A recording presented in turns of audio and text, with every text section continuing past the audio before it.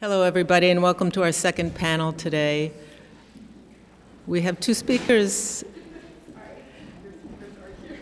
in this session, and we'll begin with Naomi Davidson, who teaches French history at the University of Ottawa, where she's associate professor. Her first book, called Only Muslim: Embodying Islam in 20th Century France, was published by Cornell University Press in 2012 and won honorable mention for the French Colonial Historical Society's Heguet Prize.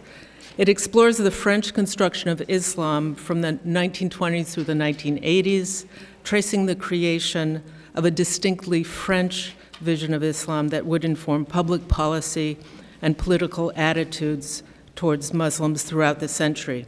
She's currently working on a project about Muslim and Jewish religious sites and practices in France and Algeria in the late 19th and 20th centuries.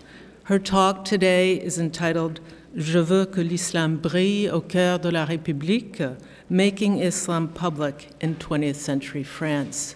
Please help me in welcoming Naomi Davidson.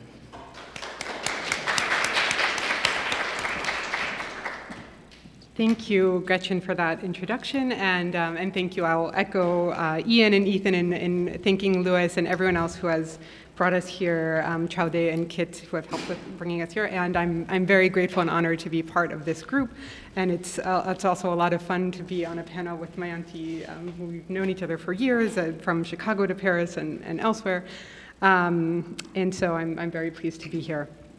And I wanted to take this opportunity to kind of think about my book in light of some more recent events, in light of some of the things I've been thinking about since having written it, and that's what I'm going to try to do here today.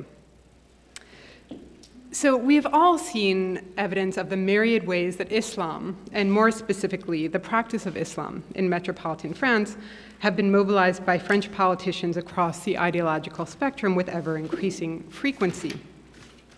Talking about Islam as a shorthand for talking about immigration, socioeconomic and gender inequalities, globalization, or terrorism has only gained more traction in light of the upcoming elections this spring, the presidential elections.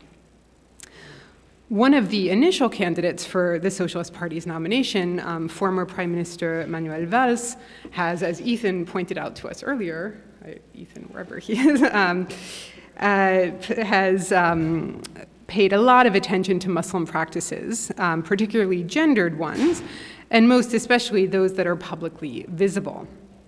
And one of the items on his platform, when he was still a candidate, included inscribing Laïcité into the very text of the French Constitution.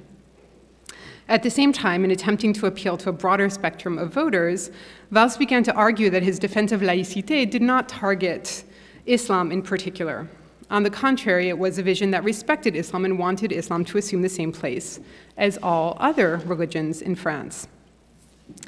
Yet it seemed that what he really wanted was not an Islam that was unremarkable, as unremarkable as Catholicism or Judaism, neither of which, as both Ian and Ethan have reminded us, has ever been especially unremarkable in France, but an Islam that occupied a central place in the life of the Republic. He said, as he pointed out, Je veux que l'islam brille au cœur de la République. I want Islam to shine in the heart of the Republic. His successful rival in the recent leftist primary, Benoît Hamon, has argued that Valls' vision of laïcité, and I quote here, has become a useful pretext to attack Islam, unquote. And Benoît Hamon assesses the current situation in France by saying that in France, and here again I cite, un bon musulman, c'est un musulman qui n'est pas musulman. So a good Muslim is a Muslim who is not Muslim, or in some ways to go back to Ian's Voltairean Muslim, right? A Muslim who doesn't actually really believe or practice Islam.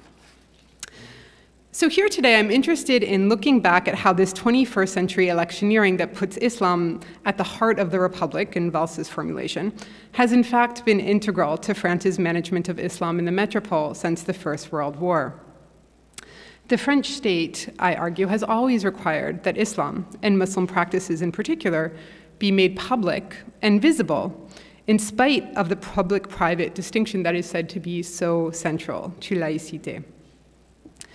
I'd like to think about how different state actors celebrated certain kinds of Islam, going so far as to financially subsidize their public performance, while arguing that other forms of Muslim life were troublingly invisible or unknowable and not deserving of support.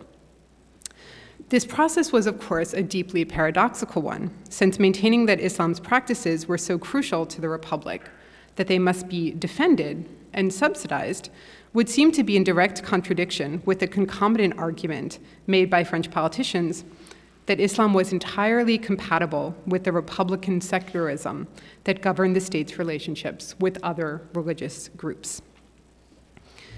In exploring how laïcité has not precluded, but rather has required, the public performance of some Muslim practices, I suggest that we look elsewhere than the problems that are posed for the public abstract individual, to use Joan Scott's formulation, by religious particularism for explanation of France's so-called Muslim problem.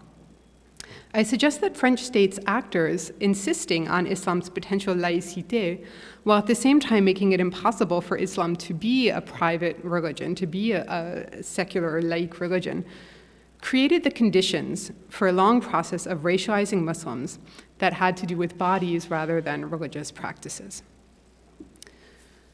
The institution that has embodied this kind of Republican or French Islam, and it's interesting that Valls is again talking about an Islam de France, as was mentioned in the first setting. This is something that comes a lot earlier, is the Paris Mosque, which was built as a physical symbol of Islam's place in the heart of France and to render Muslim practices visible. Opened in 1926 across from the Jardin des Plantes and not far from the Panthéon, the Vitrine d'Islam, the showcase of Islam, as its founders called it, was also designed to perform commensurability between Islam and the Republic. The argument that the mosque's supporters made in seeking parliamentary support for their project was a contradictory one. On the one hand, they said, they were asking the French state to fund a Muslim institute that would study all issues pertaining to colonialism in France's Muslim colonies. In other words, they were essentially asking the National Assembly to fund a think tank kind of institution rather than a religious one. Such an institution, they argued, would not compromise the state's commitment to secularism. This was especially important, politically speaking, because these debates were occurring years after the passage of the law of 1905, which, as we all know, makes it illegal to finance new religious sites. On the other hand, in the very same breath in which Senator Edouard Herriot assured his colleagues that he sought funding for this purely secular Muslim institute, he also requested funding for a mosque. Herriot explained that because the French state guaranteed religious freedom to the residents of its empire, there was nothing to stop the metropolitan state from providing colonial subjects with a Muslim religious site in the metropole. This justification, of course, kind of implied that the French state funded religious institutions all over the colonies, which was not, in fact, the case. He further clinched his argument by reminding his fellow politicians that the state would not be subsidizing the mosque directly, but rather providing funds to a Muslim-led association that would directly oversee, at least in theory, the construction and administration of this site.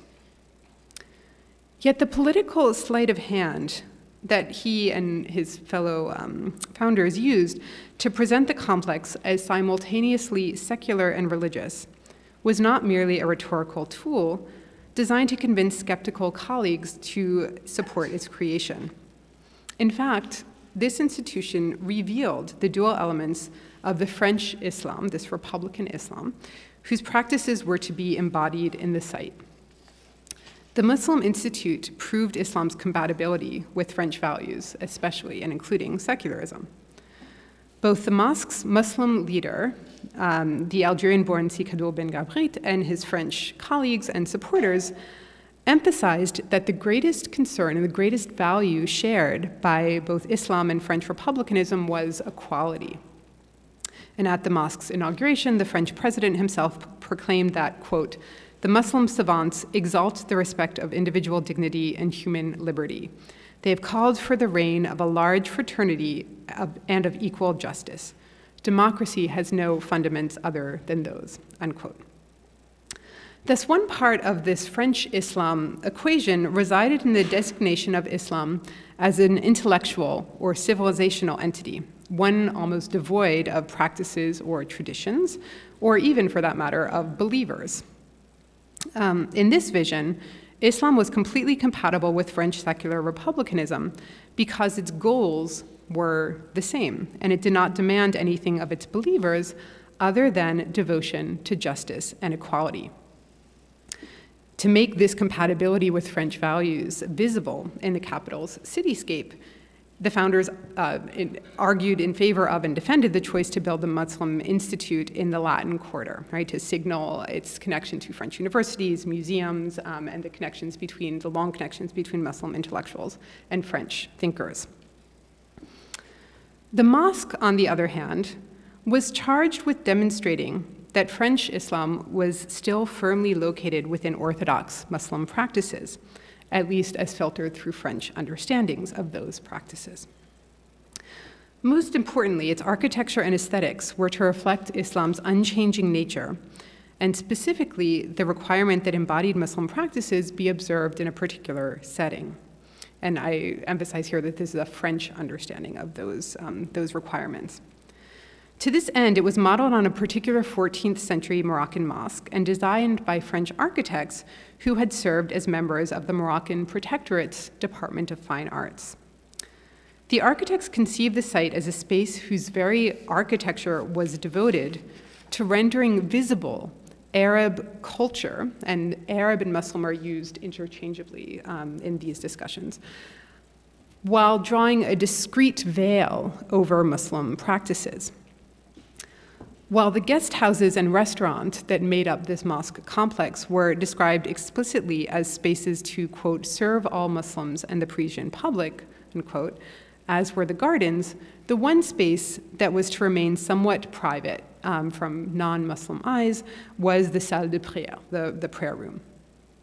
This room was destined only for, quote, worshippers, Muslim worshippers, and featured, quote, chandeliers and lamps made in Muslim lands whose light will be sufficiently discreet so as to preserve mystery and meditation, unquote. The mystery of Muslim prayer, then, was to be preserved from prying non-Muslim eyes, even as Muslim culture was to be displayed for a curious French public in the rest of this Mosque Institute complex.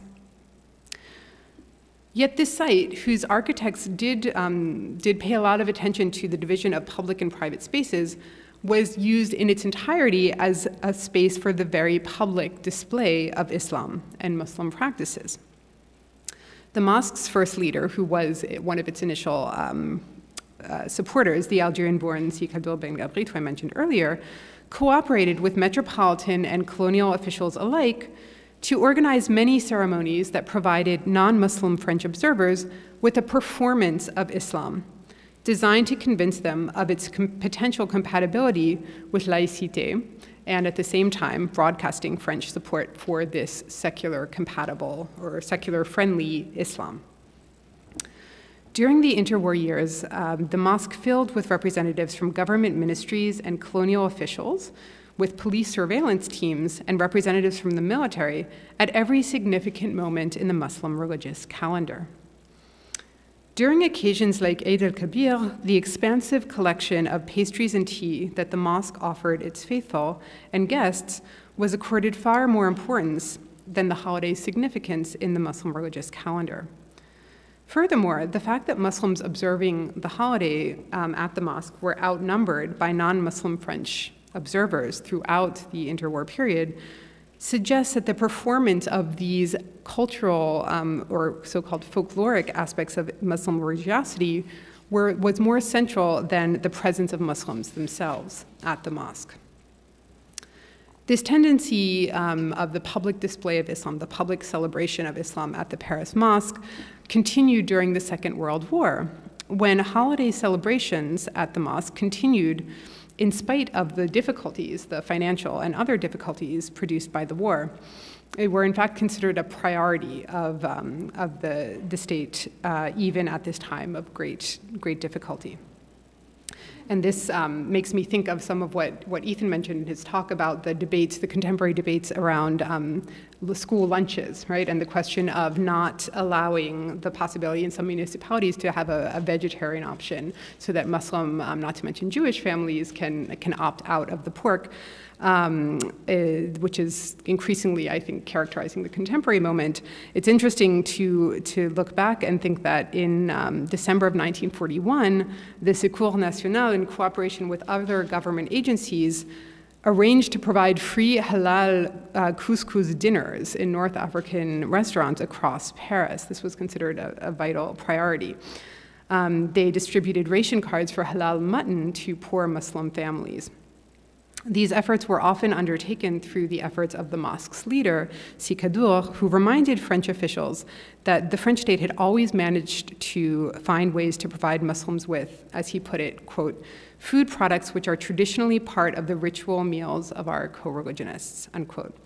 And I think it's interesting to think about this slippage between his references to both tradition and ritual to demonstrate how French support for the private practices of Islam, this time, of course, they were performed publicly with some fanfare with these mass distributions of food, was contingent on those practices being identified as traditional rather than religious rites.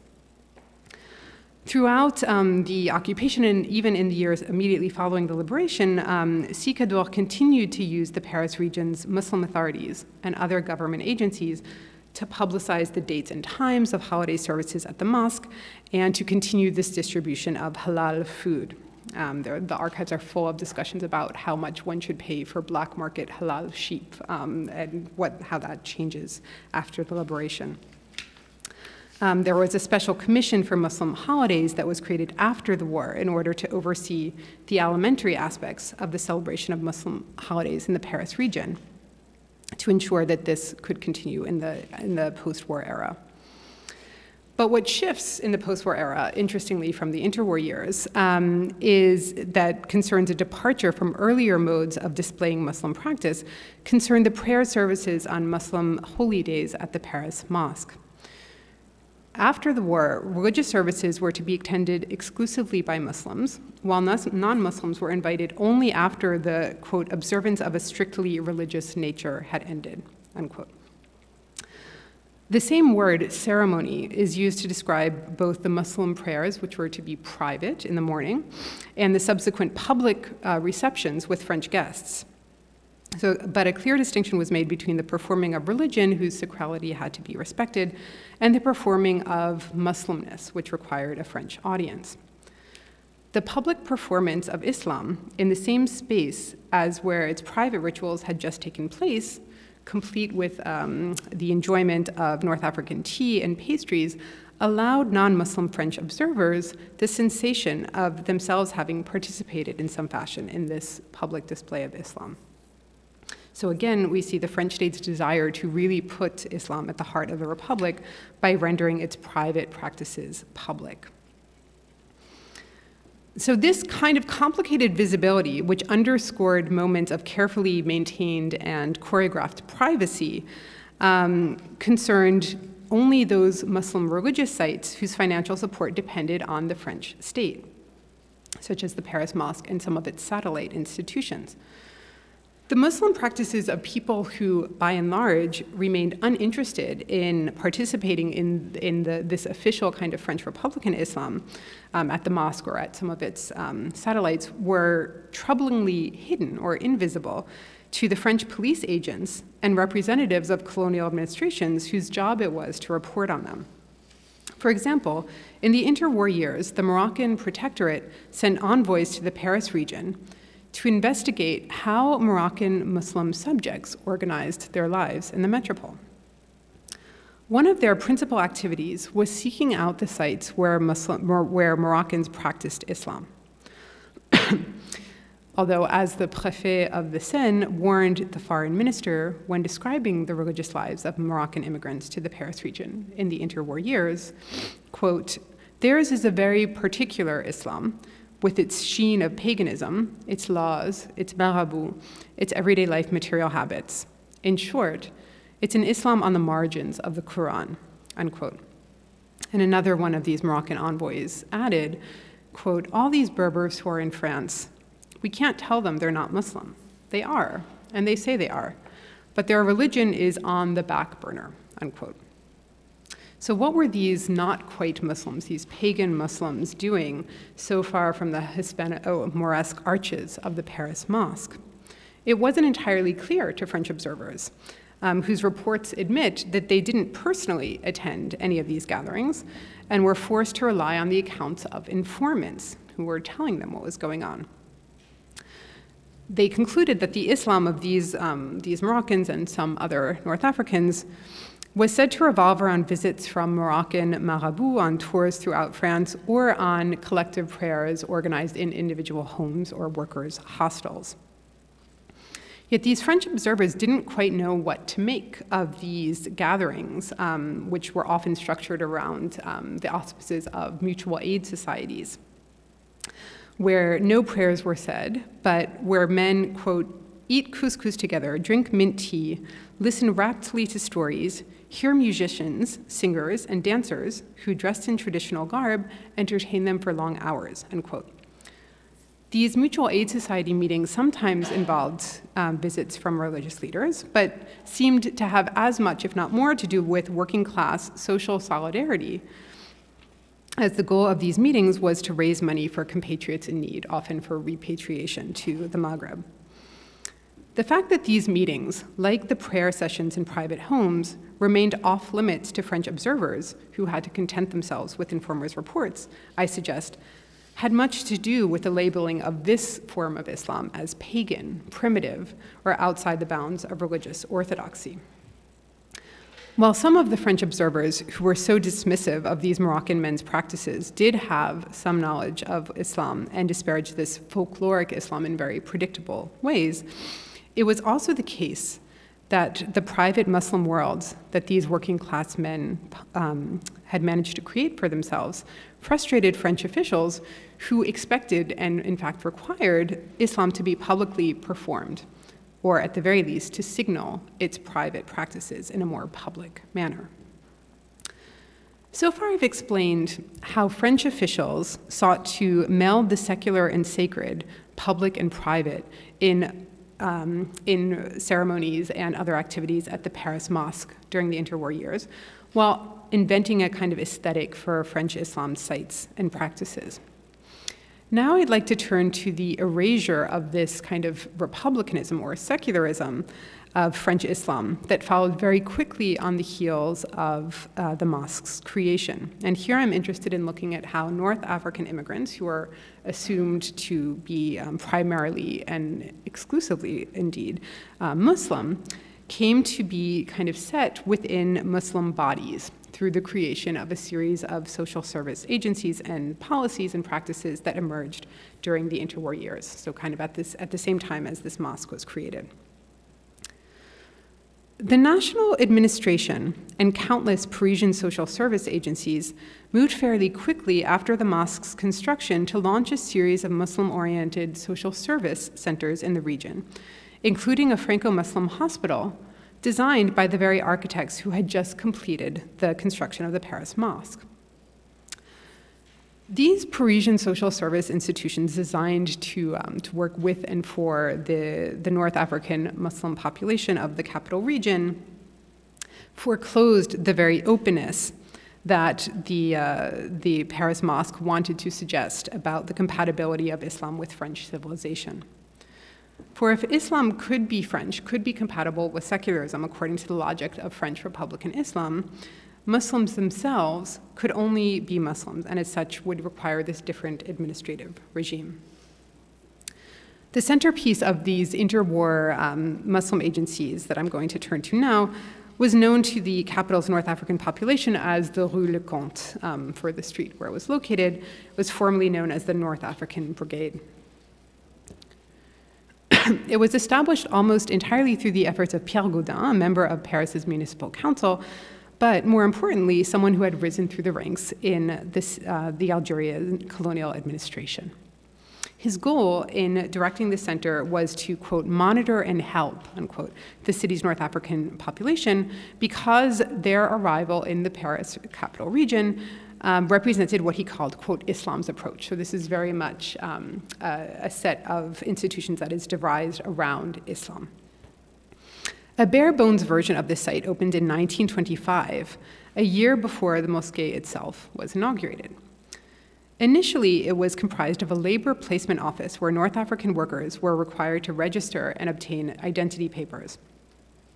Within the next few years, the Rue Lecomte grew to include a cafe, which was largely ignored by the city's North African population, a clinic which specialized in tuberculosis and sexually transmitted diseases, and an 80-bed workers' hostel. Gaudin's agency also oversaw the establishment of several satellite centers in the Parisian suburbs, which functioned similarly to the original Rue Lecomte, but which also included prayer rooms as well as hammams, which they considered to be integral to the experience of Muslims who would be using these centers. By marking social services as Muslim and then requiring the city's Muslims to make use of them in terms of registering and other legal requirements, the city, in cooperation with the national government, made clear that nominally Muslim subjects could not be simply workers, young men, Moroccans, Algerians, or anything else. They were first and foremost Muslims. And the site that did the most to kind of instantiate or cement this policy of representing these immigrant working class men as Muslims more than anything else was the Franco-Muslim Hospital of Bobigny, the Paris suburb, which was inaugurated in 1935. The hospital was another of Gaudin's projects, and it was supposed to address the medical community's concerns about, quote, African pathology, which demands doctors and nurses with specialized education, unquote.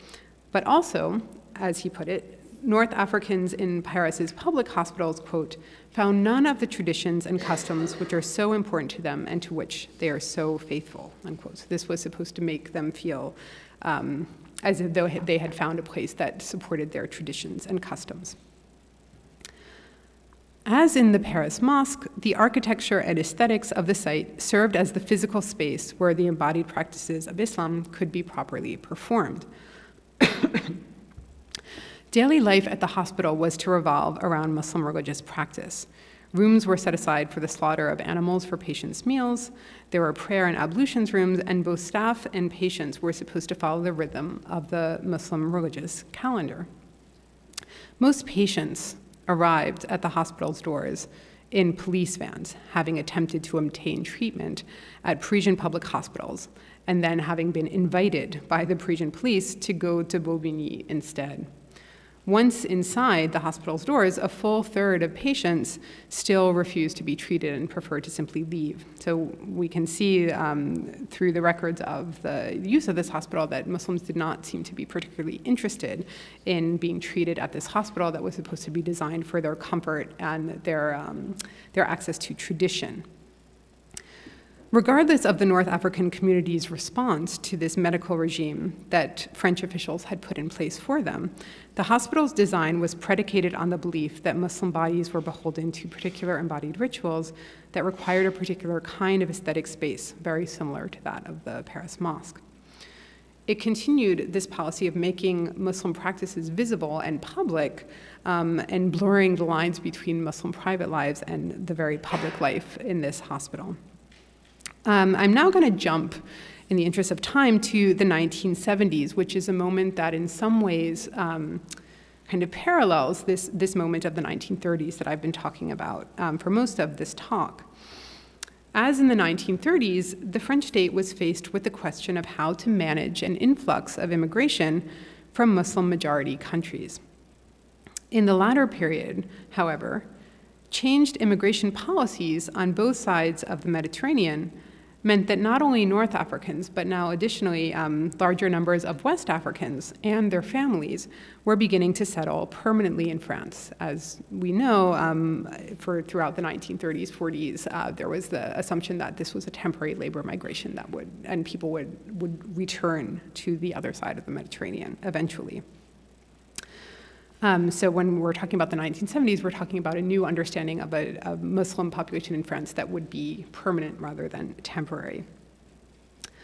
One of the government agencies created to cope with this new sedentary, to use their word, immigration, was the Secretariat for Foreign Workers. The agency believed that the difficulties that these formerly colonial peoples faced upon their arrival in France stemmed from what they called the rupture of spiritual ties, which they argued played an essential role in the collective and individual equilibrium of people in so-called Islamic societies. At the heart of the state's cultural politics of immigration in the 1970s, then, was the identification of Islam as the defining aspect of North and West African immigrants' lives. As the Secretariat for Foreign Workers agency explained in a document from 1975, laying out the French state's obligations to its Muslim immigrants, and here I'm citing, "What importance does Islam have in the lives of Muslims to push a secular state like France to take the Islamic religion into account and to decide to help in the construction of religious sites? Man, according to Islam, is a man who has submitted to God, who is present throughout his life. The personal and community status of a Muslim is eminently religious and informs every aspect of public and private life for the faithful," unquote. So in this formulation, because Muslims were incapable of separating their public and private spheres, as secularism would require them to do, the French state had to provide them with the means to live their religious duties in everyday life. This translated into state support for projects ranging from aid to existing mosques, to the construction of prayer rooms, or to the transformation of other public spaces for use in Muslim rituals. The creation of these sites necessary for the completion of embodied rituals, however, completed a process by which Muslims were stripped of any other identities and considered by the French state and by some Muslim leaders themselves almost exclusively as Muslim. So what I've been trying to sketch out with these few vignettes chosen from primarily the interwar years, but the 1970s as well, is that over the course of the 20th century, Islam became an embodied identity that robbed the people whom the state identified as Muslim of any other potential political, ethnic, national, cultural identities. Looking at embodied Muslim practices in Muslim everyday life in France during the 20th century suggests that perhaps we need to think about the ways in which Muslims were assigned to the category of Muslimness or of Islam because of their very selves, their very bodies, rather than because of the actual content of their different religious practices. And here I'm thinking about the kind of secularism framework that so often defines discussions about Islam in France, and which is very helpfully structuring so many of our conversations today. And I think that tracing the genealogy of French Islam, as I've tried to do in a few chosen moments from the 20th century, shows how the supposed incompatibility between secularism and Islam is in fact carefully manufactured over the course of the 20th century. But I'm suggesting that we should also move beyond that to look at the ways in which a kind of invisible religious difference, Muslim religious difference, came to function in similar ways to visible racial difference in other circumstances, so that it might be productive to think about the category of Muslim as a category of embodied or racialized difference rather than a category of religious difference. The process of essentialization was made possible by the complicated ways in which Islam was rendered public as part of a commitment to proving Islam's supposed compatibility with secularism, while simultaneously making that compatibility impossible. Thank you.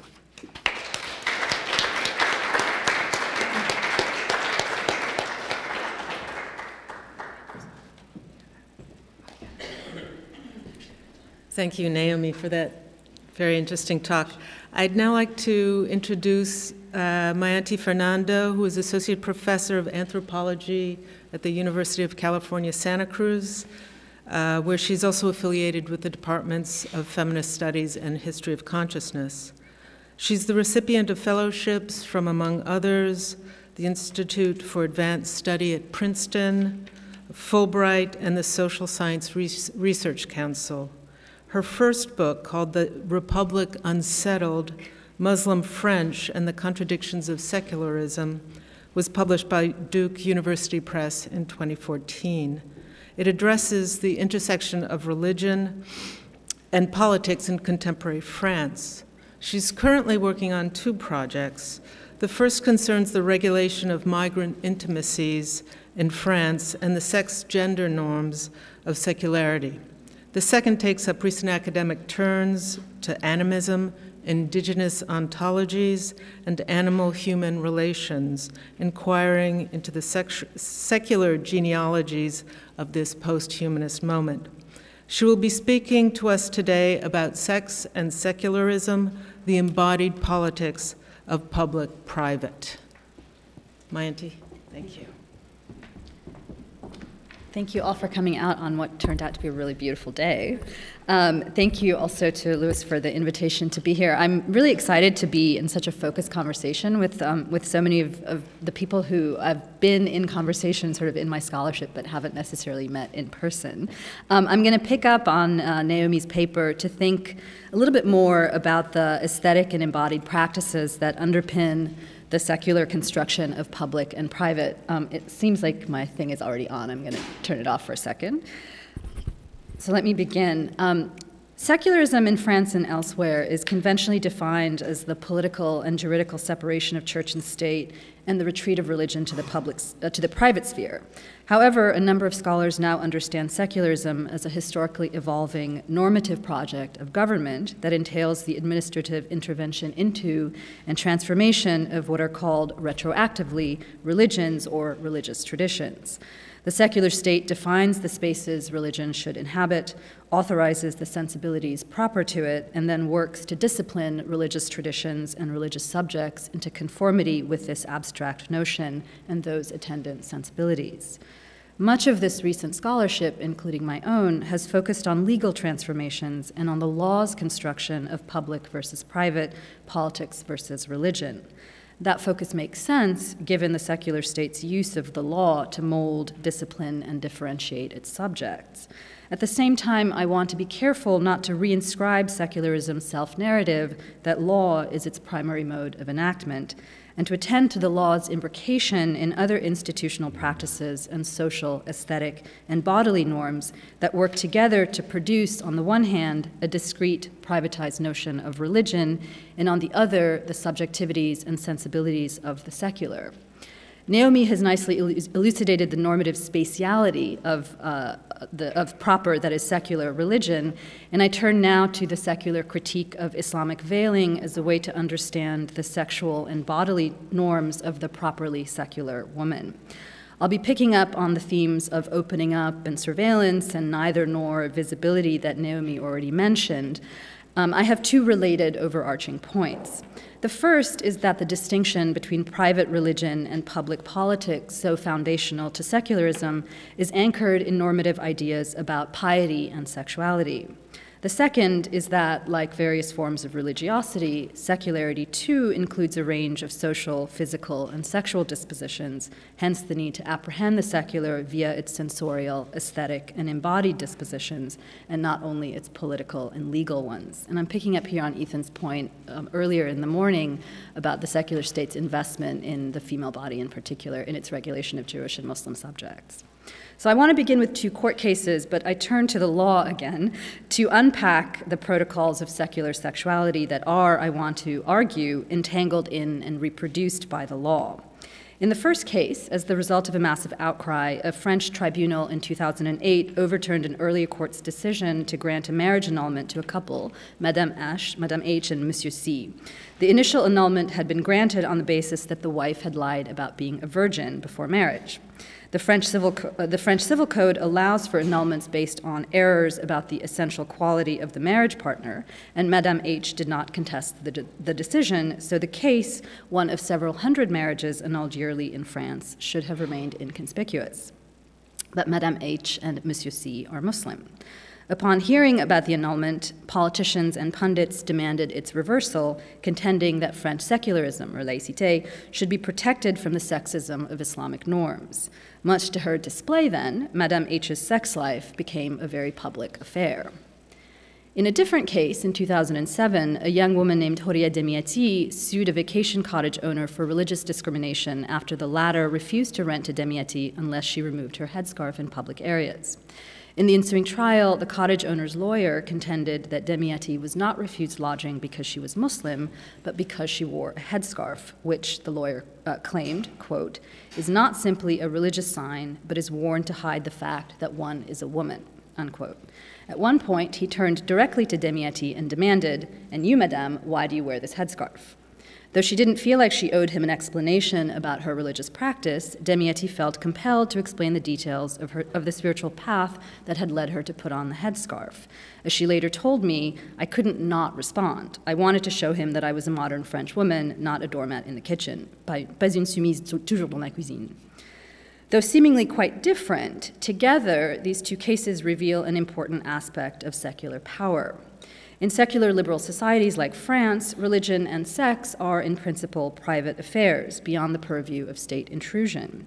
In fact, secularity has come to be seen as the necessary guarantor of women's sexual freedom from the clutches of fundamentalist religion, Islam in particular.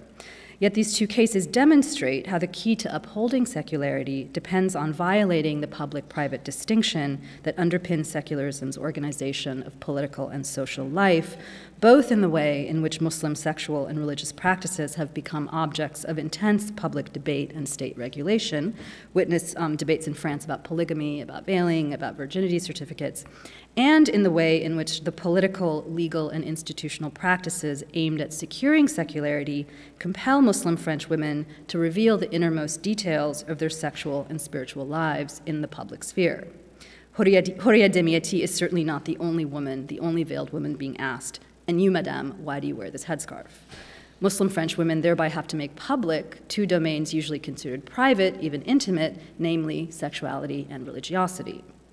These incitements to discourse, as Foucault might say, about both sex and religion underscore the competing and often contradictory imperatives of the secular state. The secularization of Islam, understood as necessary to Muslim integration in France, requires the constant regulation and surveillance of religious life in order to verify that Muslims are being properly religious. That's what Naomi describes.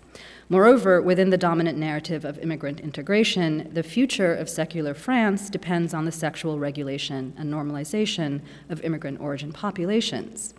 Secular government therefore entails two competing imperatives of privatization and surveillance. The political, legal, and institutional discourses and practices that attempt to separate private from public must open up and render public the normatively private spiritual and sexual lives of Muslim women in order to regulate them. And these competing imperatives of privatization and surveillance produce a second set of contradictory demands on Muslim women, namely to hide and to exhibit, to make private and to render public. In the secular imagination, proper religiosity is private religiosity. Yet, in order to show that they are properly religious, that is, secular, Muslim women are compelled to speak about their religious beliefs and practices and to justify varied forms of aberrant religiosity, wearing a headscarf, praying regularly, fasting at Ramadan. A similar compulsion applies to their abnormal sex lives as well, covering and dressing modestly, practicing chastity before marriage, sanctioning polygamy, for example.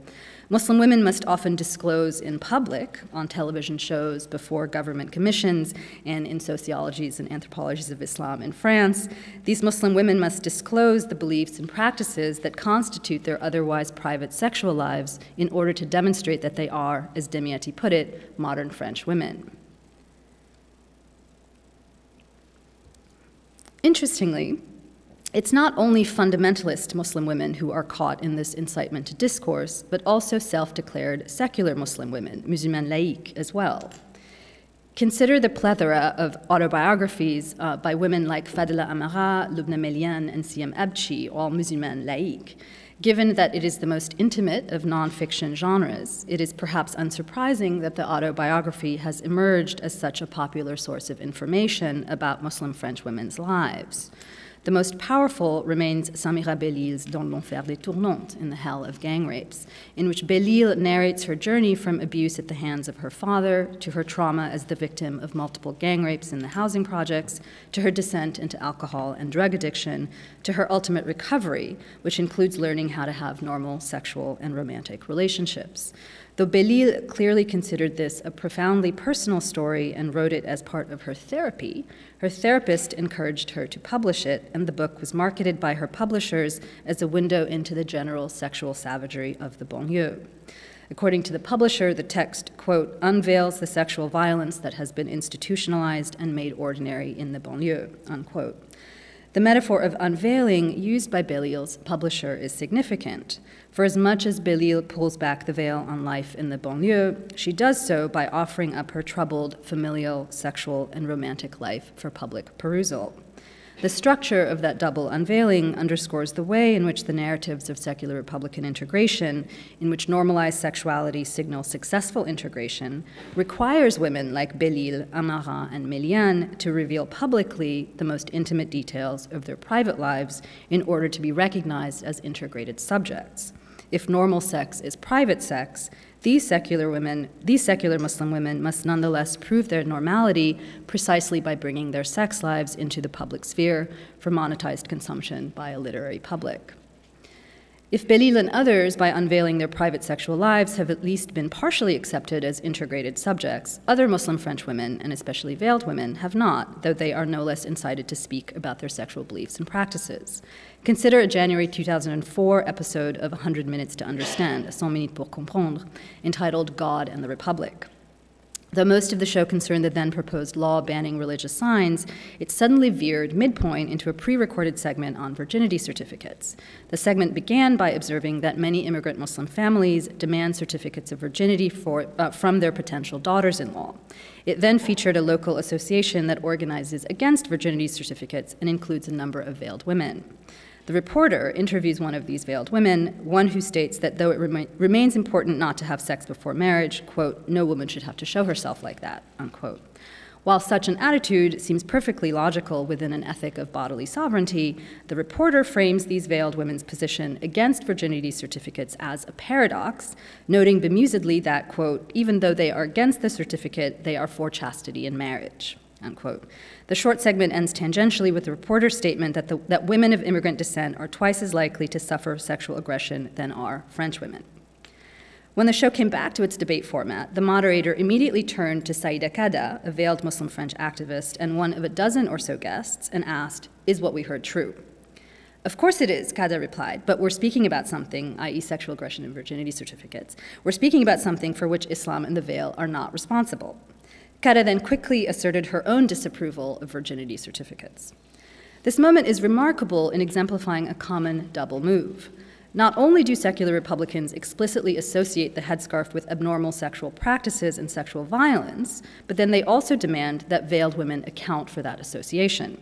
Kada is immediately put on the spot, called upon to prove her normality as well as her legitimacy as an interlocutor by condemning abnormal sexual practices. Because she wears a headscarf and is immediately sexually suspect, Kada is compelled to reveal herself as sexually normal by stating her sexual beliefs in public. But precisely because she already wears a headscarf, because she is religiously suspect, she can never, in fact, be sexually normal within the terms of French secularity. Her viewpoint remains a paradox at best, fundamentalist double talk at worst. These overlapping acts of incitement, surveillance, and castigation occur in less mediatized settings as well. Garima, a longtime interlocutor, described to me the kind of compulsion she experiences in her day-to-day life as a result of putting on the headscarf almost a decade ago. When you're a veiled woman, Karima began, people want to know you intimately. Because the veil remains so maligned in France, quote, you do everything you can to feel accepted. Though she now feels less dependent on the acceptance of others for her own self-worth, she related how, in the first years of wearing the headscarf, she was constantly smiling and engaging others in order to prove she was sans complexe, without hang-ups. Quote, they take away your speech in the media, you speak with abandon in private space to say, look, I'm normal. When I first wore the headscarf, I needed to speak to prove that I was normal, unquote. Karima's urge to speak echoes that experience by Horia Demiati when the lawyer Varro demanded why she wears the headscarf. On the one hand, Demiati realized that her inner spirituality was her own private affair. On the other, she felt compelled to answer the question, to show that underneath the headscarf she was normal. If Demiati was compelled to speak publicly about religion and to reveal the inner workings of her spiritual and ethical life, Karima has also had to talk about sex and religion. She described working with another veiled friend at a small law office in Paris, and I quote, Our boss, Anne, saw right away that we were veiled, and you know what? Right away the questions came. How do you live? What do you think of polygamy? Tell me about your sexuality, etc. Karima answered honestly that she was not against polygamy, explaining that she found the framework of polygamy less troubling than adultery. But she is aware that saying so has consequences. I mean, I risk looking like a fundamentalist, she told me. She also recognized the dynamic at work in these incitements to speak about sex. You're being tested, she said. You're often spoken to about homosexuality. You're spoken to with crude words about sex. You're being tested. You have to prove that you're normal. She described another moment with Anne, who once said nonchalantly to Karima, her employee, recall, not her friend, said nonchalantly to Karima that she'd like to take a lover. Anne then asked Karima what she thought. Laughing incredulously at the memory, Karima continued, What does she want me to say? It's haram, it's forbidden. What does she want me to say? Having already revealed herself as a fundamentalist in their previous conversation about polygamy, Karima kept her mouth shut this time. These incitements to discourse about sex and religion are not simply parallel modalities of secular power, however. The regulation of sex and the regulation of religion and concomitant notions of proper secular sex and proper secular religion are far more deeply imbricated, or so I want to argue. To do that, I turn to the organization Ni Putes Ni Soumises, Neither Whores Nor Doormats, founded by Lubna Melian and Fadela Amara to protest the denigration of immigrant origin women in the banlieue. Much of the success of Ni Putes Ni Soumises can be attributed to the way in which its leaders offered themselves up and were eagerly read as liberated, integrated counterparts to the paradigmatic menace of the veiled woman. These are slides of a 2003 photographic exhibit of 14 women from Ni Putes Ni Soumises dressed as the revolutionary icon Marianne. The exhibit was mounted on the facade of the National Assembly.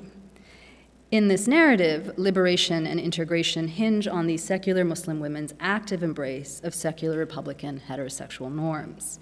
In her autobiography, for example, Ni Putes Ni Soumises founder Fadela Amara identifies wearing makeup and certain forms of dress, quote, short skirts, tight-fitting jeans, low-cut blouses, and short t-shirts, unquote, as necessary to, quote, showing off our femininity against the backdrop of Muslim patriarchy. In testimony before the Guérin Commission, which proposed the 2010 ban on full-face veils, Siem Abchi, another former leader of Ni Putes Ni Soumises, declared that she, unlike her veiled counterparts, was not ashamed of her body, removing her jacket with a flourish to reveal her bare shoulders. And at this point, a number of the commission members applauded.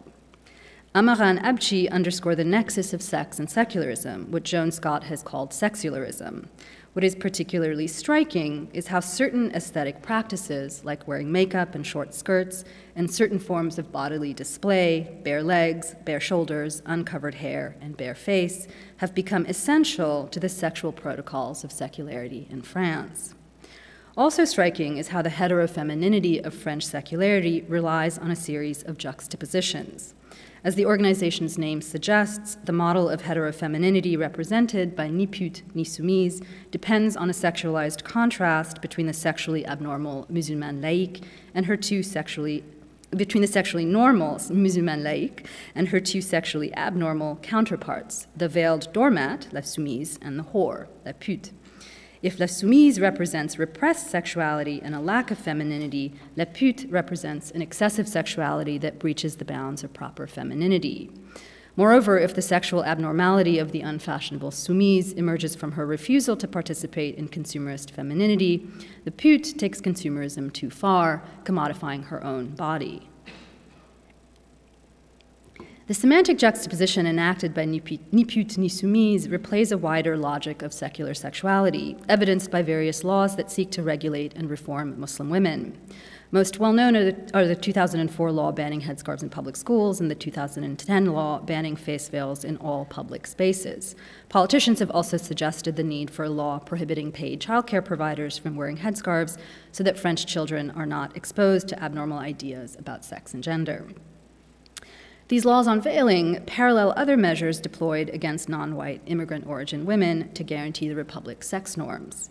In March 2003, for example, a new law on internal security criminalized passive soliciting for sex, and the law mandates that in addition to the usual fine and prison time, a non-national arrested for passive soliciting can have her residence permit revoked.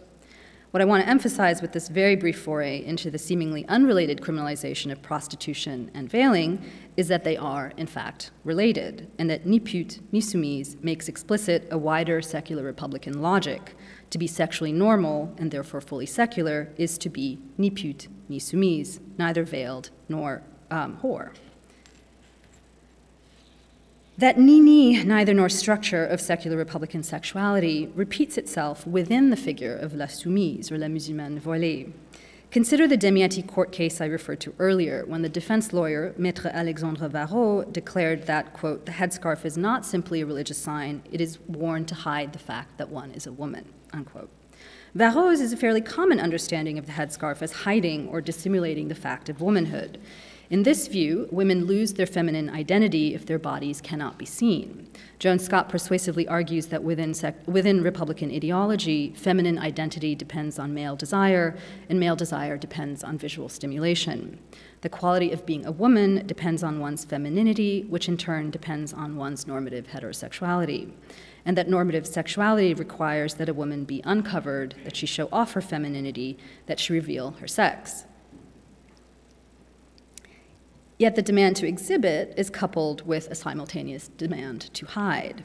On the one hand, mainstream Republican feminists now equate gender equality with sexual emancipation and the visibility of the female body. On the other, many of these feminists have long criticized sexual exhibitionism for reducing women to their sexed bodies. Gender equality seemingly depends on some kind of visibility, thus the consistent demand by public school teachers pre-2004 that veiled students, apparently showing too little of themselves, reveal their necks, earlobes, and hairlines as a compromise. This was a constant refrain at the high school at which I worked, with teachers asking veiled students to pull their headscarves down to show a little hair or show their ears. But girls should not show too much of themselves either, as demonstrated by the 2003 Affaire du String, when some schools began sending home girls whose thong underwear was visible between their low-cut pants and cropped T-shirts. Pundits bemoaned the over-sexualization of young women and the way in which, as Socialist Party leader Ségolène Royal, at the time she was the leader, put it, the string reduces young girls to a behind. This ambivalent relationship to the sexual visibility of the female body comes together in critiques of the veil. For as much as the veil is thought to hide the fact of one's sexed body, it is equally criticized, often by the same detractors, for unnecessarily sexualizing the body and drawing attention to it. A number of critics contend, after all, that veiling contradictorily reveals what it is supposed to hide, namely the sexuality of a woman's body. According to one liberal political theorist, quote, it reveals by covering. The sexuality that must be veiled is performatively construed through the very act of veiling it, unquote. Intended to dissimulate, the veil ends up exposing, and in so doing, it over-sexualizes women, confirming the presence of an inegalitarian gender system based on sexual difference and sexual inequality. This is, of course, a common secular critique of the veil that extends well beyond France. Australian feminist Bronwyn Winter repeats this contention in her analysis of the French hijab controversy.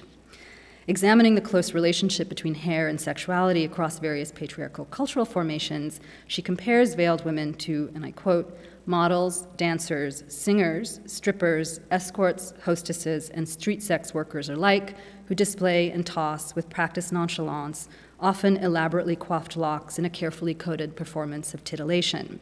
The hijab is a hypersexualizing marker par excellence, unquote. Turning to what she calls the paradoxical nature of the French hijab, Winter approvingly cites Moroccan feminist Maria Barnini, interviewed for Libération. Quote, and this is Bahnini, if one refers to the spirit of the Quran, the veil's objective is that women do not attract attention, are not stared at. Young French women who wear the veil are not, however, doing so to become invisible, but on the contrary, to become visible. The veil does not protect them, it exposes them. There's an odd mix of rebellion, religion, and Star Académie, unquote. You all know what Star Académie is, kind of American Idol reality show. Drawing on Bahnini's assertion, a widely shared opinion amongst French Republicans and Anglo-American liberals alike, Winter seeks to underscore the ostensibly contradictory nature of the headscarf. Though it attempts to hide the fact that one is a woman, it ends up revealing it in excess of the normal protocols of female sexuality. Interestingly, the veiled woman and the whore are once again juxtaposed here, though this time as analogous figures of hypersexualization. The musulmane voilée becomes et pute et soumise, both whore and doormat. Whether the veil reveals too much or too little, or both too much and too little, Winter's reference to strippers, sex workers, and veiled women invokes the ni, neither nor logic of secular sexuality, in which women must reveal something of their sex body, but not too much. Getting that alignment right, revealing neither too much nor too little, being ni pute ni soumise, constitutes the basis, I would argue, of normative secular sexuality. Bahnini's earlier juxtaposition of the headscarf as an odd mix of religion and Star Académie is also telling. The mix is odd because religion is supposed to be private, not performed in public. Within the conventional Protestant qua-secular definition of religion, religion concerns the transcendental or otherworldly and manifests in ascetic practices if it manifests at all. Within the secular definition of religion, a concern with adornment, and especially with adornment that signals feminine sexuality, is seen as incompatible with religiosity. The notion that religion does not mix with sexuality or femininity underpins the widespread sense among many Republicans and liberals alike that wearing a headscarf with makeup and fashionable clothes is somehow contradictory. The internationally renowned Egyptian feminist Nawala Assadawi exemplifies this reaction, which is common across France and I think across Europe more generally. Writing about young French women protesting the 2004 law banning religious signs, Assadawi dismissively notes that, quote, the young women wearing the veil are often clothed in tight-fitting jeans, their faces covered with layers of makeup, their lips painted bright red, the lashes around their eyes thickened black or blue with heavy mascara, unquote. We, the readers, are left to infer the supposed contradiction between true piety and this kind of feminine sexual adornment, one that signals the apparent inauthenticity of these women's religiosity. Similarly, Winter refers to what she calls the Star Académie syndrome to question the actual religiosity of veiled girls, writing, quote, there's a definite media marketable coolness about being a modern Muslim girl in trendy jeans and a hijab, unquote. Winter implies that Muslim girls take up the hijab not because they have any interest in becoming more pious, but because they want to be fashionable. Winter's reading of these girls' intentions relies on the juxtaposition of trendy jeans and the hijab, which in turn relies on the common assumption that religion, real religion, does not have any truck with any such markers of feminine adornment and feminine sexuality. Winter's critique reveals how much the secular imperative to define proper religion and proper sexuality relies on and reproduces an oppositional relationship between sexuality and religion. Religion and sexuality are brought together in this logic to demarcate what is properly religious, that which is not sexual, and what is properly sexual, that which is not religious. To return to my overarching point, then, secularism does not simply entail the parallel regulation of sex and religion. Rather, secular religiosity and secular sexuality are constituted and normalized together.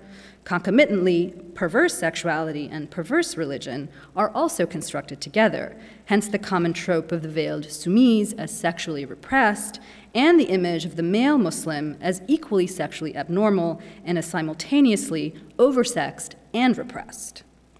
So let me finish with two concluding remarks that may help to open up not just my talk, but also maybe frame my paper and Naomi's. Scholars often refer to secularity's construction of religion. We often talk about the construction of religion, but we usually mean construction metaphorically.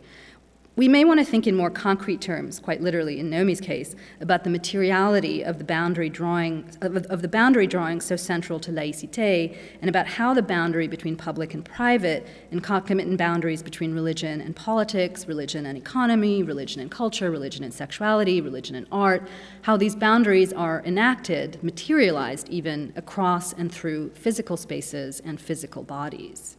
Second, we may also want to think of laïcité and secularism more generally as more than just a political and legal configuration, and to think about the problem Islam and specific forms of Islamic piety pose to laïcité on sensorial, affective, and bodily registers.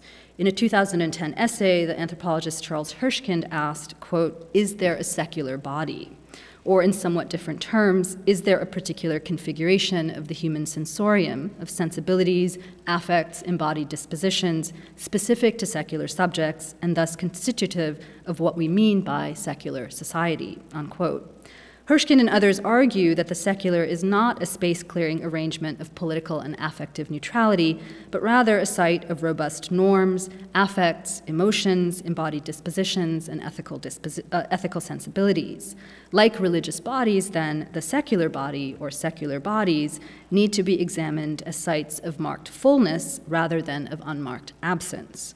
As I've tried to show today, and I'll end here, this kind of analysis has to attend to sex-gender, to the secular investment in female bodies, and to the sex-gendered configuration of the sensibilities, bodily dispositions, affects, and norms that underpin laïcité.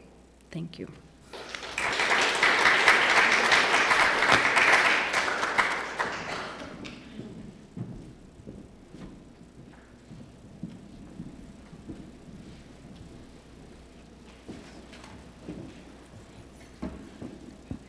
Thank you, Mayanthi, and thank you, Naomi, both of you for these intriguing and beautifully complementary talks, which point to the historically specific and evolving nature of Republican secularism and demonstrate the fraught distinction between public and private from the interwar years to today. So there's a lot to talk about here, and we're running a bit late, but I think we can take a half an hour for discussion.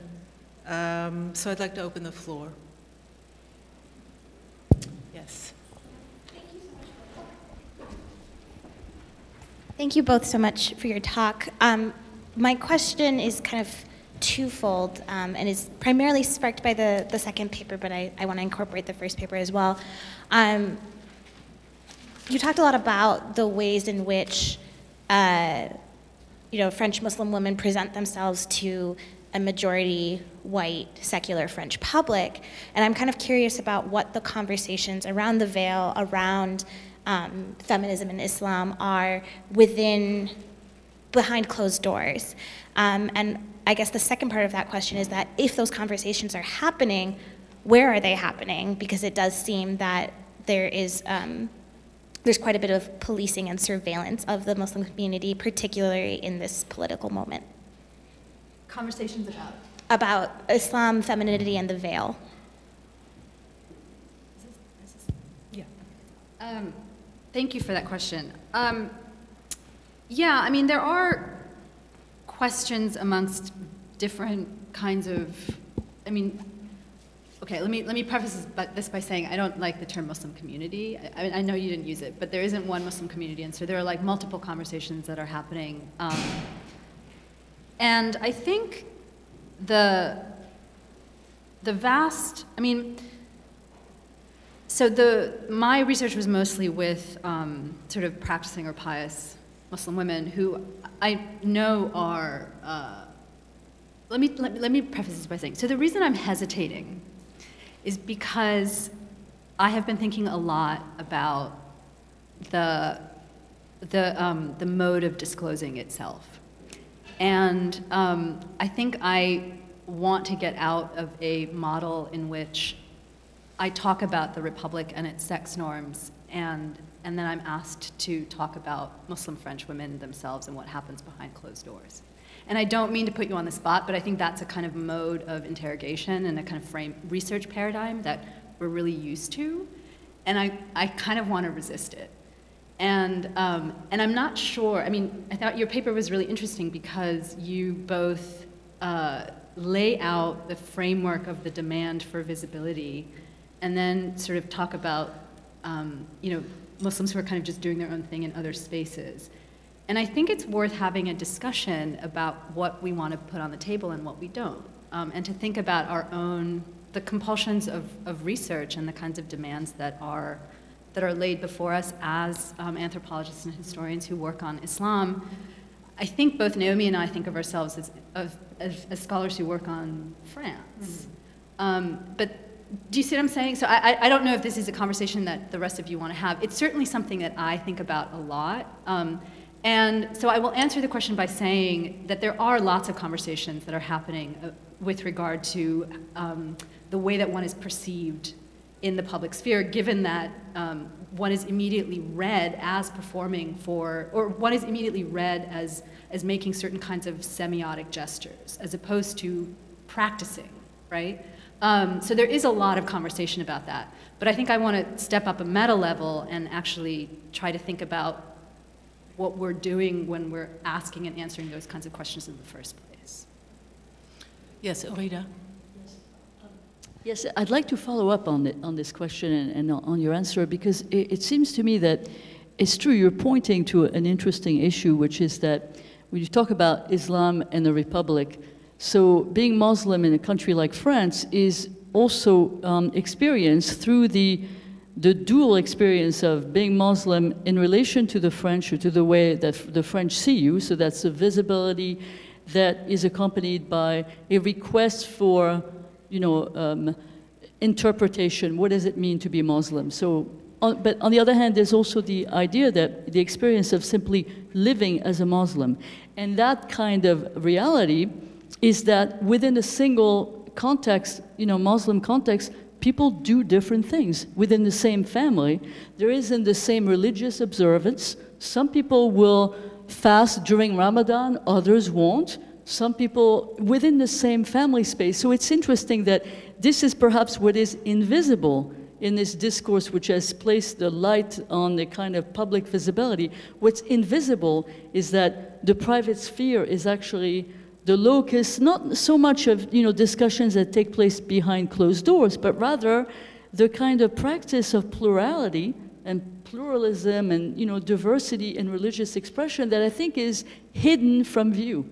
And I think that's, you know, it's difficult to introduce that into the public discourse. But you said it yourself when you said there isn't a single community, right? But this is what that means, right? May I just add quickly? I mean, we talked about this in the morning session about the structural, you raised a question about the structural asymmetry between, you know, Jewish communities and Muslim communities, but this is also one of them, I think, that there's a demand for information about Muslim communities that there is, I mean, there isn't the same kind of demand for information. And if there is, it's, you know, it's structured differently, right? So I think this is just something that I've been struggling with for a long time about the compulsion on me to disclose certain kinds of, precisely the kinds of things that are happening, you know, in private. Yes, Ian. Thanks for those fascinating papers. Really just brilliant ideas that are kind of opening up lots of questions for me in terms of applying them back into the 18th century. But I guess I had a question. I mean, I remember having a heated conversation with Bronwyn Winter about some of these questions. She's a fellow Australian, so, and she was telling me that, you know, practices of veiling are not justified by Islam, right? So she's telling me what Islam says. Right. She's not a Muslim, but she nonetheless, and this is a very, very common in France in general, of non-Muslims telling Muslims what Islam says and what they should do, as if, and not understanding what the actual nature of this kind of the actual practice. And I mean, this is Urida's point as well, that, you know, it varies in the same family, it varies in cultural ways, and that, you know, I mean, I also think of, you know, my friends who live in West Africa and where veiling is extremely uncommon, but who will defend all other forms of veiling, because that is also defending their decision not to veil, right? In the sense that they have the freedom within Islam to apply and decide, just as other people have can apply it in other ways that might not be conventional. But in thinking about the multiplicity of Islam, I also just wanted to kind of think of it the other way about the multiplicity of the Republic. That do we risk something in constituting this monolithic conception of the Republic as opposed to republics? And so in a specific sense, I just wanted to ask Naomi about the Rue des Comptes and the ways in which that was staffed by colons from Algeria, right? And so, I mean, these are two completely conflicting conceptions of what the Republic was, being, used, those institutions being used as places in which, they are in conflict with one another. And I guess the same with Mayanthi's questions about the ways in which the Republic responds to women, and the ways in which different republics are being called upon and mobilized in different ways. And it's not just a question of saying we are kind of Republican and Muslim, but which republic? We had the Indigènes de la République, which was one attempt to draw upon that, however successful that was. But maybe La République was one of the things that was causing them difficulties. Yeah, thank you, Ian, for that question. I think I do take your point. I'm not entirely sure that I would agree that what's happening in the Rue des Comptes and the Algerian colonial administration are not actually part of the same République. I think they inform each other and constitute each other. So I certainly do take your point that the Republic is not in any way more unitary than the Muslim community or Islam. But I would suggest that, if we think along the lines of Gary Wilder about an imperial nation state, or the way that the Republic is fundamentally something that we have to understand in a larger imperial context, that there isn't necessarily a useful distinction to be made with that particular example of what's happening with policing colonial subjects in the metropole in the 1920s and 30s with what is happening in Algeria or elsewhere. But I do take your point that neither the Republic nor the state are necessarily unitary objects that we can manipulate and move around and say what they are saying about Islam. I'm certainly guilty of having done that at some points, but I do think that I would want to take seriously the idea that the Republic, in terms of its all of its contradictions in both the metropole and the county, need to be thought together. Yeah, that's a great, sorry, may I answer that question too? It's a great point and a great question. I'll just be really short. I think there's a way in which one could argue that the contradictions of the Republic, in some sense, of the state, and its attempt to manage those various contradictions is precisely what maintains the power of the Republic. That's something that I have sort of tried to think through, but I do really think it's important to, as your work did this morning, to think about the various kinds of political possibilities that are always already built into what we're calling the Republic. And I think Gary's work does that, his recent Freedom Time book, Todd Shepard's work on that sort of moment, right, after the war, after sort of just before decolonization. So, and I think that there's a way in which a lot of activists in France are trying to mobilize precisely the subjugated histories and the sort of subjugated histories of the Republic to remake the Republic from within. And I think politically, not just analytically, but politically, I think that's a really useful project. Yes, Ethan? Thanks for two great, fascinating papers. I have a question for each of you. Naomi, I noticed, I liked the way that you gave a kind of genealogy, and you started with Manuel Valls talking about putting Islam at the heart of the Republic. And I guess my question is just, there's a lot that we can say about continuities, and I know you emphasize those continuities in your book to a significant degree about discourses about Islam and about Muslims over time. And I don't want to discount those, but I guess my question is, what does it mean for Manuel Valls or someone else to talk about putting Islam at the heart of the Republic when the Republic is no longer an empire, when the sort of imperial symbolism of the mosque, I'm not saying it disappears altogether, but it's inevitably different. And I guess I just, part of what I want to ask is whether there's more, sure what the right, whether it's emancipatory or liberalizing or what the right word is, potential within such a call in the contemporary context than in some of the earlier contexts. Mayanthi,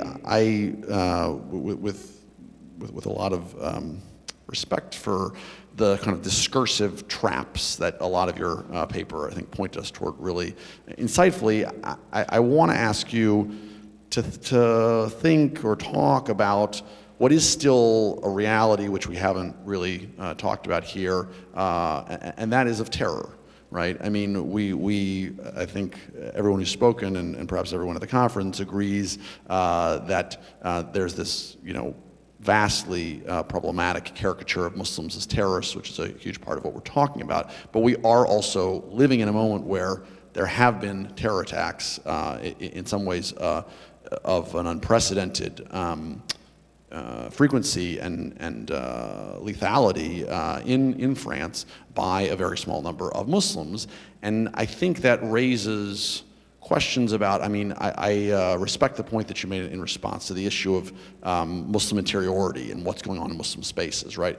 So the question is, how do we deal with a reality in which people are asking questions about what are going on in Muslim spaces, sometimes very liberal people who are advocating for Muslims because they want Muslims to show things are going on in those spaces that are different than the caricature, right? And people are asking questions that in some cases have legitimate security bases, right? That sort of ties into this question also about, the critique of things like Putni Soumise, which is that in a certain way, a lot of these people are trying to respond to these caricatures, right? They're trying to show another face of Islam. And even though I think your critique is really compelling, the question is, how can people respond in a way that doesn't fall into those traps when we're dealing with such an overbearing discourse about Muslims as terrorists?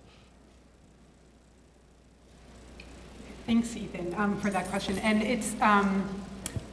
it's a question that I struggle with because I think that there are clear differences, structural and otherwise, in the 21st century and in the beginning of the 20th century, not least that many, not all people who either self-identify or identified as Muslim are French citizens now in a way that they weren't, and that they can participate, should they desire, in these conversations in ways that were not available to them at the beginning of the 20th century. So in that sense, certainly the conversations are different. And I mean, this echoes back to something I was thinking about with the question that you asked earlier, which is, I don't talk about, or I didn't talk about in this book, what a lot of what Muslims themselves were saying. I was really looking at what the state is trying to say about Islam, rather than looking at the ways in which trying to speak for Muslims about how they were thinking about the kind of Islam they wanted to live or to see respected or anything of that nature. And so the question of whether there's something emancipatory or liberatory in Manuel Valls calling for Islam to be at the heart of the Republic with the same language that's used at an earlier moment, a lot of his other statements imply a kind of definition of what acceptable Islam is that kind of undercuts the emancipatory or participatory nature of that discussion. And I think the way that the state's relationship with Islam is still structured in terms of organizations and interlocuteurs and all this kind of thing creates the situation in which there is not a whole lot of room for an emancipatory, inclusive, that's not even the word I want to use, participation in defining a project of what Islam de France, Islam en France, whatever one word one wants to use would look like. I'm not sure what it would look like. And it's, when the state is inviting members of a religious community who, as we've been saying so far, are very diverse and not in any way uniform in their desires or beliefs, to put themselves at the heart of the Republic. It's an injunction rather than, so I'm not sure that I would see it as emancipatory, though I take your point about noting changes and evolution rather than than continuity? Thank you for that question. It's a great question. I mean, it's really a sort of question about also just pragmatic, what we do, right, as researchers. And I think just, again, on a kind of purely pragmatic level, how do you, respond to the way in which Muslims are positioned as somehow abnormal in a context of terror? What are they doing? Is audience, right? So my guess is that, I'm going to guess that this room is reasonably friendly. So then I want to keep the focus on the Republic. In a different context with a different audience, I think, this is something that I really struggle with. I struggle with in the introduction to my book. I kind of, because if we're not saying anything, we leave the field open to a lot of people who are saying a lot of things with which we disagree, that precisely, serves the kind of war on terror and the surveillance of Muslims. So I do think that, you're right, there has to be a kind of normalization via ethnography, via sociology, et cetera, but I do think that those of us who do that need to consistently turn the lens back and ask why this is happening in the first place, right? So I think there's a way in which that can be done in our work. It's something that I struggle with, but you're right to bring up the fact that this is a context in which it's a particular context in which there have been unprecedented terrorist attacks, and therefore there's a lot of suspicion about even just ordinary Muslims, and there's something definitely of worth talking about the way that ordinary Muslims are just ordinary Muslims. Let's take, I think, Hillary, you had a question, one more question, and then we'll break. Well, it was sort of on those lines, but I was interested in the first case you mentioned, the woman in court who had to disclose her sexuality. So when there's a visible symbol of clothing, or like a kippah, I would assume he's Jewish, the headscarf, the burqa, you're Muslim. So you have a visible display. You know that person is religious. So, but they're looking at a religious question, I think. I mean, I don't know whether that case was in a divorce court or in a... No, it was like it was a religious discrimination case. So, our courts are secular. And the courts, I assume, in France are secular. There are only two places that I know that have religious courts. One is in Israel, which governs all religion. And the others are, I assume, in most Muslim countries, in the Islamic courts, where you would automatically, the religious people would be judging. Here you're asking for secular courts to judge whether a woman is a virgin. I don't even know if that's... Sorry, these are two different cases. Oh, so the first case was actually a marriage annulment case where a French court, because within the French Civil Code, I can't remember, I think it's Article 170 of the French Civil Code, actually allows for annulments based on the errors in the essential qualities of a person. It was a nod to French Catholics and with the 1975 divorce reform. There are hundreds of annulments all the time, sometimes on questions of virginity, but the issue for the court was not the question of virginity, it was about the lie. So if she hadn't lied and she, right? Okay, so that's what the court is judging. The court is not judging whether she's virgin or not. But then the court had the right to ask her about her sexual life, to disclose it, I would assume, if that's the lie. I don't know. I mean, it just seems that they were looking at a case where there's a religious part to it, and then in a secular court, if I were a lawyer, I'd go after that. Whether she lied. So now let's see what else? Right. Well, again, to be clear, those are two different cases. Okay. So the one case is a marriage annulment case, and the other is a religious discrimination case. And I was reading the two together, in some ways, partly because they do get confused in the French imagination, right? Which is sort of interesting in and of itself. That that the annulment case, which could have the two petitioners could have been Catholic or Protestant or Jewish or whatever. It didn't rest on any kind of religiosity of the issue. It really rested on a very specific question of the errors of the essential quality. And for Monsieur C, this was an important issue, and and normally, and the court actually agreed with them the first time around. It's only in the sort of it's only when the case is publicized that it becomes an issue about religion, and then so. Okay. Interesting. Thank you.